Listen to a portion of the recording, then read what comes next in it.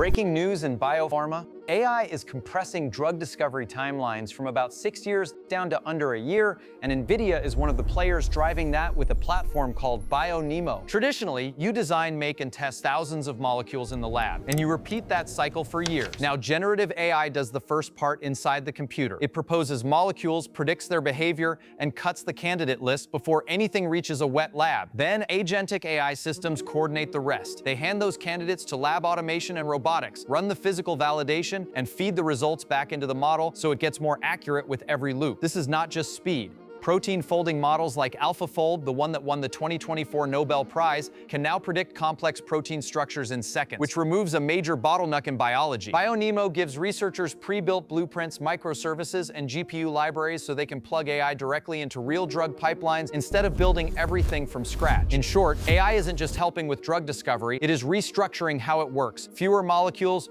fewer cycles, higher precision, and a realistic path to real drug design at a pace that used to be impossible.